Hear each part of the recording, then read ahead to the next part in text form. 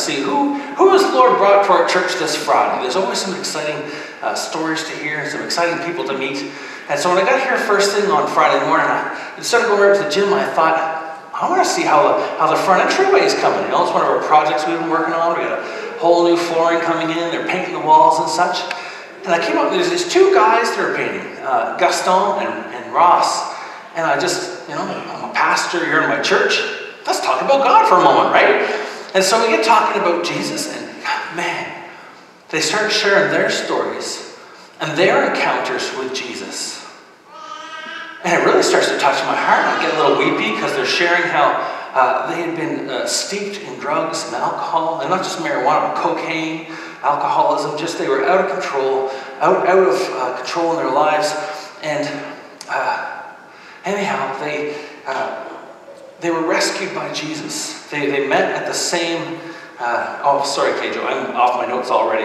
Yes, this is the right picture for the story. So they had totally had their lives changed by Jesus. This one guy, Gaston, he had been 30 years fighting with cocaine addiction. And he'd been through programs, he'd been to Ridgewood many times, 17 plus times. But it was when he met Jesus, everything changed. And I said, I need you to come share your story at Soul Food. So they both came and they both gave their testimonies. And it's one of those funny things. Usually at Soul Food on Friday, you know, people show up, you know, there's like 10, maybe 8 or 9 people here for the devotional. Sometimes there's 12. This time there's like 25, 30 that showed up early. You could just see the hand of God drawing people in. And so these two guys shared their story, they shared their testimonies of how God was effective in making real life change in their hearts. And one of them, Gaston, had said this. He said, you know, when I was choosing these wrong roads, I really felt like I was following the dark side. And that was a bit of a confirmation. As I was praying and preparing for the service this morning, I recognized that God wants to do something in someone's life this morning. God wants to do something in someone's life this morning. Let's go to slide 1 for a second. We'll get back on track here. So on the title screen that was up at the beginning, if it'll come up again, was the famous scene from the first, well, I guess say the 4th Star Wars movie, the first one that was ever produced and put on the big screen. You had Luke Skywalker and Obi-Wan Kenobi, and they're messing around with the R2-D2 droid, and all of a sudden this image of Princess Leia comes up. Obi-Wan Kenobi, our one and only hope. That's not a direct quote, but that's the idea. Our one and only hope. She knew who she was calling out to. And it reminds me of this passage in Matthew chapter 2. You know, the galaxy and things are falling apart around them, and sometimes you have to call to those who can help. So there's this passage in Matthew chapter 2. I'm going to read from the NIV, and it's a story that you're probably familiar with. It's a familiar story from the Christmas narrative, and it's from the Magi when they meet the Messiah, or visit the Messiah. I'll begin at verse 2, actually. It says this: After Jesus was born in Bethlehem in Judea, during the time of King Herod, Magi from the east came to Jerusalem and asked, "Where is the one who has been born King of the Jews? We saw his star when it rose and have come to worship him." When King Herod heard this, he was disturbed. There was a disturbance in the force. And all of Jerusalem with him. Word spread quick. When he called together all the people's chief priests and teachers of the law, he asked them where the Messiah was to be born. What's interesting is there's no hesitation in the answer. Why? Because there was a canon of prophecies about the Messiah. There was established prophecies that these are the prophecies that need to be fulfilled if there is to be a Messiah. And everybody knew at that time, in that generation, Bethlehem, in Judea. The prophecies in the Old Testament are so specific. The book of Daniel gives you actually weeks. It's this many weeks until the Messiah is born. And they knew it was in this generation. And there was people expectantly waiting. And they knew where? Bethlehem in Judea. for this is what the prophet has written. As Matthew 2 goes on, in verses 6 to 8, it reports from the prophet, it says, "But you, Bethlehem, in the land of Judah, are by no means least among the rulers of Judah. For out of you will come a ruler who will shepherd my people Israel." Then Herod called the Magi secretly and found out for them the exact time the star had appeared. He sent them, the Magi, to Bethlehem and said, "Go and search carefully for the child. As soon as you find him, report to me so that I may go and worship him too." And we know he had no intention of doing that. So there's a star in the sky. There's this star in the sky. And people had to make a choice. And in this choice, you had to take a Herod-type position. And Herod, at one point, was a very noble man. He was a general in the Roman army, and he even rescued the Kaiser once, or the Caesar. Rescued him and became very ingratiated with the emperor. And so he was able to, become king of this area of Judea. But he ended up going totally insane, killing his family members. He became a very vile man. You could say, in a lot of ways, he totally bought into the dark side. And when he saw this light in the sky, or heard about this light, he decided he was going to oppose it. He was going to fight it. And yet in the same story, you have the wise men. And when the wise men see this light, they decide to do something exact opposite. When we saw this light, we decided to come and worship, to submit ourselves to the light. I think it's pretty clear, if I read my Bible, and I do, the Bible doesn't shy away from the fact that there is a dark side. It doesn't shy away at all. I'm going to ask my friend Vader if he'd mind joining me for the service.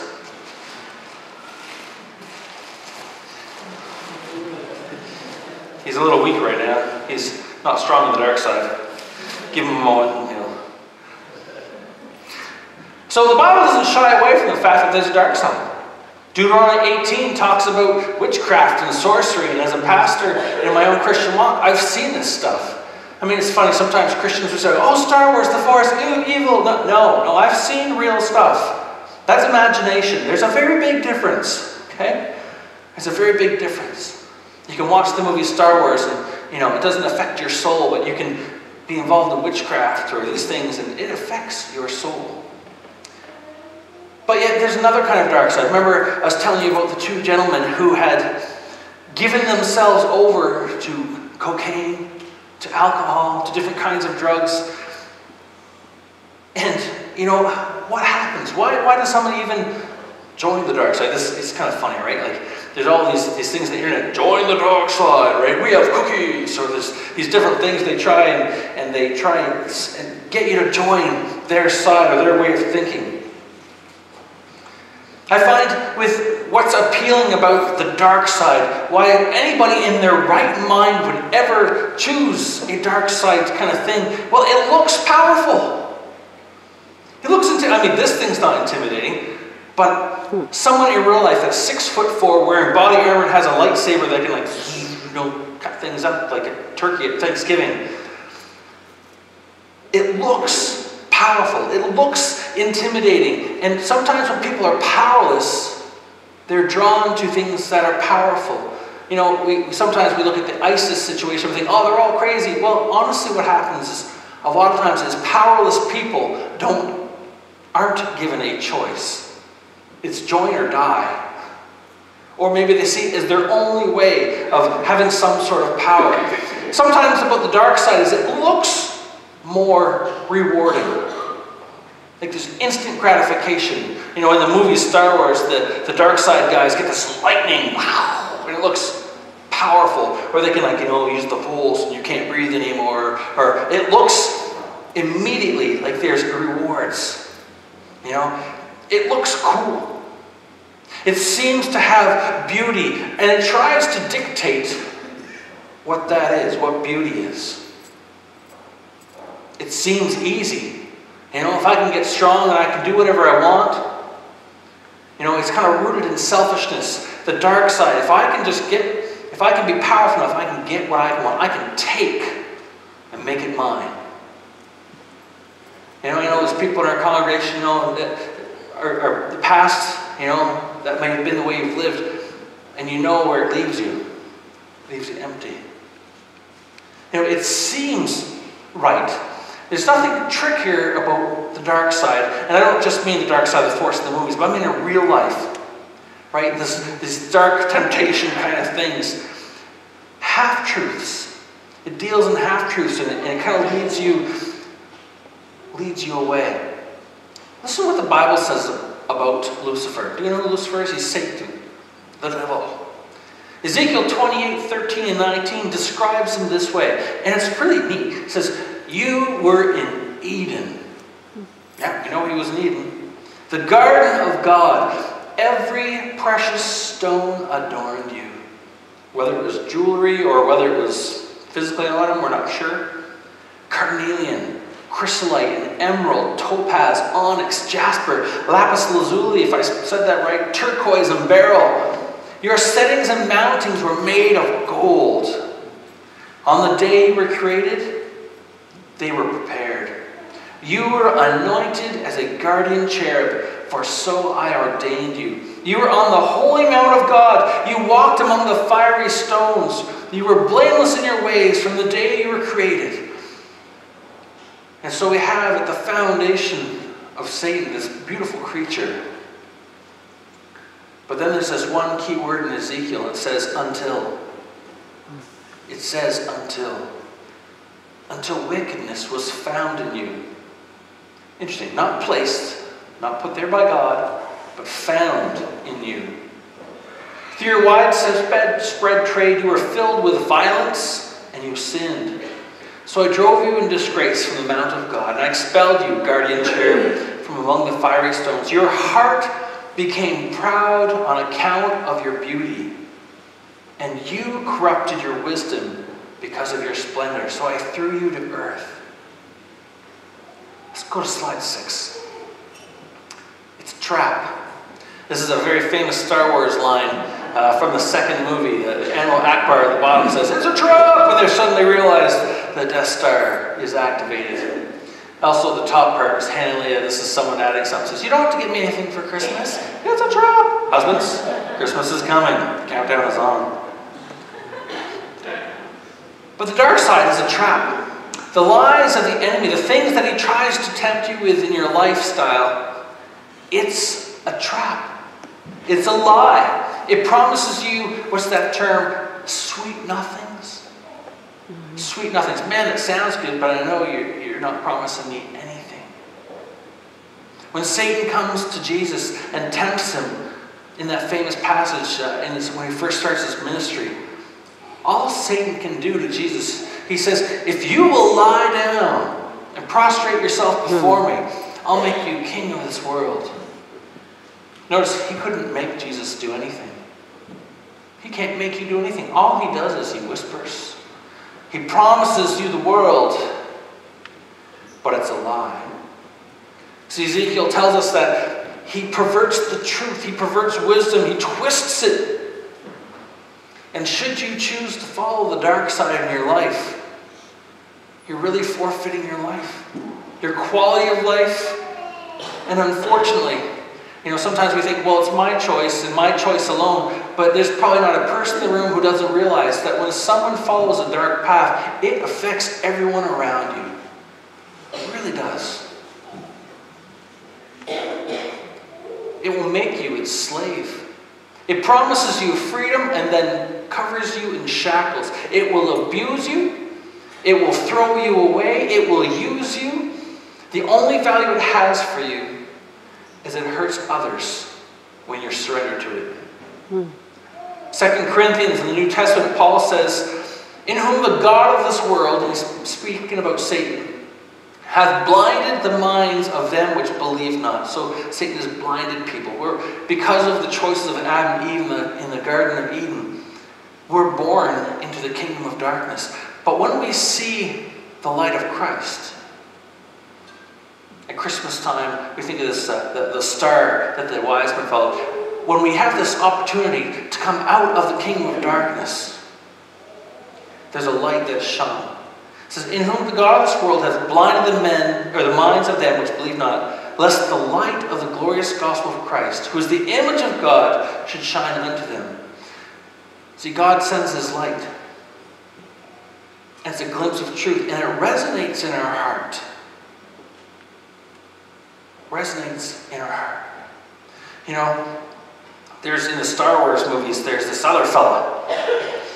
And I can remember my mom, back in the day when Mattel used to make the action figures, the Star Wars action figures, getting this guy's action figure was a nightmare. I think she had to take some Taekwondo before she was able to go into the malls and get us these Yoda action figures. Here he comes. Is the light side strong today? That's good. Don't let me down, Yoda. They survived the float, so. Thank you, Yoda, for joining us. Listen to the difference between these two passages. Isaiah 14, 12 to 16, talking about the dark side. How you have fallen from heaven. One of the titles of Satan, Morning Star, Son of the Dawn. Once upon a time and light for good. Fallen and extinguished, now Prince of Darkness. But then we think of that Matthew chapter 2 passage where the wise men said, when we saw his star rise, we decided we would come and we would worship him. Please don't leave here worshiping Yoda. That is just a prop to help me point to Jesus. The wise men, when they saw the light, left darkness and chased after it. There's such a difference. It looks powerful. The light side is powerful. I like what he says here about Jedi. Now, we're not Jedi, but he says, to be Jedi is to face the truth and to choose. Give off light or darkness. Be a candle or the night. It looks powerful, is powerful. Looks rewarding, is rewarding. When you chase after Jesus, you're coming into a whole new realm. It doesn't just look rewarding to follow Jesus. It is rewarding to follow Jesus. When you get on your knees and pray, he may not answer the way you want him to, but you are tapping into a very powerful being, God. Tries to define beauty and to look cool. That's Yoda. He's not really beautiful. But the light of Christ is beautiful. It's so beautiful you can recognize it in strangers. It is the definition of beauty. Seems easy, a quick fix leads to shackles in your life. Becoming a Christian, following after Jesus, following the light that God has put in front of us is easy. But it promises that life will have its difficulties. But God will walk through you, or with you, through those things. The dark side of life, it seems right because it's based on half-truths. But when you come to the light of Christ, you realize that it is the truth. It's foundational, it's basic, and it resonates. And so there comes this time in our lives where we have to recognize that there is an eternal question placed before mankind. There's this question that's placed, it exists, and today it's not me asking you, but it's me dusting off the question and saying, shining some light on it for you. We've been born into darkness.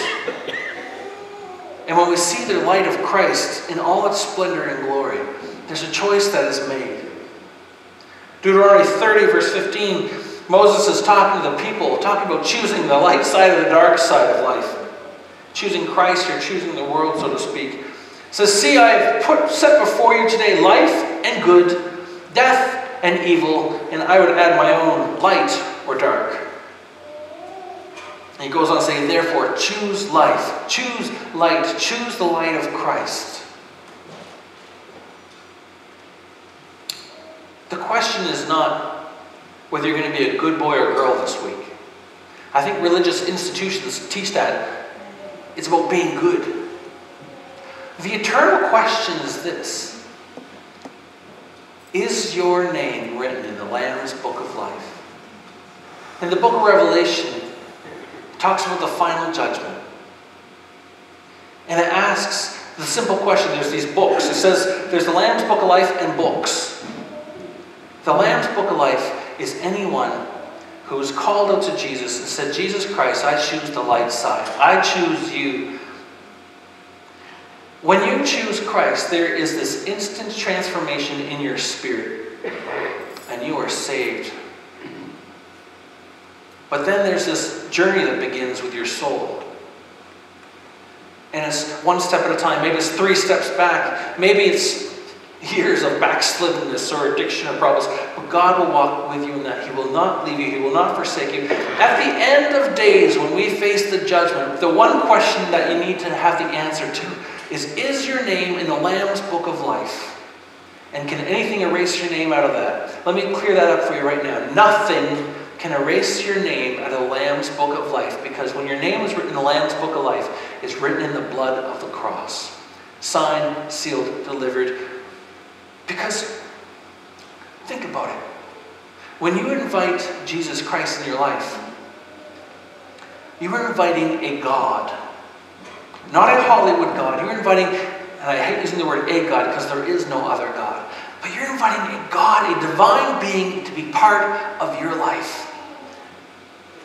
And when I hear testimonies like my 2 painter friends, it's such a fresh reminder that God has the ability to affect change. See, my testimony is the fact that God has the power to keep. I haven't tried cocaine. I figured it was a bad idea. Because as a teenager, I had men like those guys stand up and say, listen, don't go there. Don't waste your life like I did. I'm just catching up now. It's the eternal question. Our one and only eternal hope is Jesus Christ. And we put it in Him. There's this thing, I guess you could say. Maybe you're saying to yourself, is this question for me? Well, I'll tell you right now, if this question is for you, the Holy Spirit will be working on you right now. You will feel His presence in a different kind of way. And we're not promised tomorrow, but it seems to me like there's a point in our lives where God will work with us, work with us, work with us, work with us, and then He'll bring this question to your life. And if you're here this morning and you're feeling that question resonating in your heart, and this is for you this morning, then you can't ignore it. You can't just slough it off, because I believe there's someone here this morning, the eternal question has been put before you, and how you answer this morning will affect your life. It seems like these opportunities come once, I don't want to say a decade, but the journey can be rough, and it can be a long time before you're in a position to hear the question again.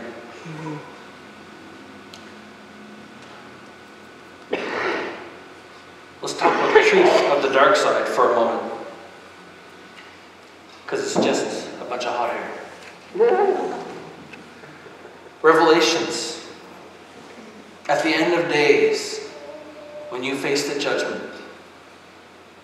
if your name is not written in the Lamb's book of life, and you've chosen to follow the dark side without giving God a chance in your life, I want you to hear what happens. Revelation chapter 12, verse 9 and 12. The great dragon, the ancient serpent called the devil or Satan, the one deceiving the whole world, was thrown down to earth with all his angels. Then I heard a loud voice shouting across the heavens. And by the way, it's not a third of the angels in heaven. It's just all the ones that followed him. They don't think it was a third. They don't even know if it was a majority. It's just those who followed him. It has come at last. Salvation and power and the kingdom of our God and the authority of His Christ. For the accuser of our brothers and sisters has been thrown down to earth. The one who accuses them before our God day and night. You wonder where guilt and shame comes from, huh? Mm-hmm. And they have defeated this great serpent by the blood of the Lamb and by their testimony. And they did not love their lives so much that they were afraid to die. Therefore rejoice, O heavens, and you who live in the heavens rejoice. But terror will come on the earth and the sea, for the devil has come down to you in great anger, knowing that he has little time. We do have a great enemy here on this earth. But we're not left to fend by ourselves. We have the Holy Spirit that Christ has made available to us. Let's go to our last slide. We have a great Redeemer. Mm-hmm. We have a great Redeemer. My advice to you is make sure that your name is in the Lamb's Book of Life. And I'm going to give him an opportunity here in just a moment for you to take care of that business, your eternal destination. Because you don't want to take this lightly, because someday we will die. That is a guarantee. We don't know when, but we need to take care of business. Your one and only hope is Jesus Christ. I want to give an opportunity, but I want to have, we're Canadians, I want to give a private opportunity. If you could all bow your heads for just a moment. Close your eyes. Just give some privacy. I'm not out to embarrass anybody. I'm not out to make anybody a fool. If you've accepted Jesus Christ in your life and you feel like you've backslidden, this is not really your moment. You come see me afterwards and we'll talk and we'll get you all set straight with Christ. But if you are here this morning and you have never asked Jesus Christ into your life to be your Lord and personal Savior, to put your name in the Lamb's Book of Life, so that when you face the judgment, you are secure in your faith in who Jesus Christ is. If you have not chosen the light, so to speak, then I want to give you an opportunity right now.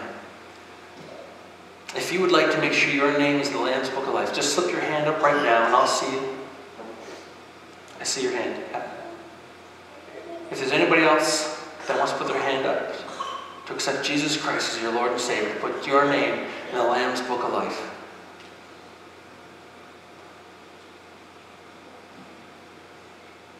You can put your hand down. That's good. Yeah, I see.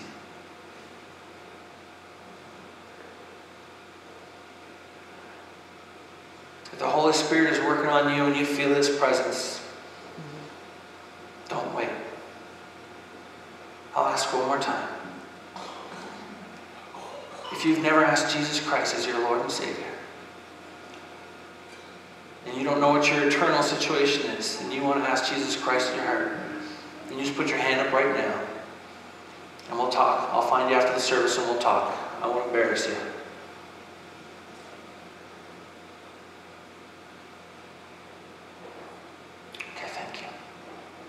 Let's just have a word of prayer. Heavenly Father, you have given us your great and marvelous light. And today you saw that hand go up. And Lord, you've put that person's name in your book of life. Mm-hmm. And Lord, when we stand before you at the judgment time, we are covered in your blood. Our names are in the Lamb's Book of Life. And we will be with you in eternity. Lord, I pray this morning for those who might be struggling with the dark side. Lord, maybe the dark side of life, Satan's tricks or deceits have come in and infiltrated their lives. Lord, I pray for freedom for them. That, Lord, you would break chains of bondages and addictions even this morning in this service. That by your Holy Spirit, Lord, you would go and free people even now. I thank you, Lord Jesus Christ, for being an all-powerful God, an all-loving God, and we give you all the glory, honor, and praise. We thank you for this Christmas season, which allows us to remember that you came to rescue us. Lord Jesus Christ, we thank you that you came to be our shepherd to protect us. We claim your promises of salvation and rescuing in your name. Amen. Amen. I'm going to invite our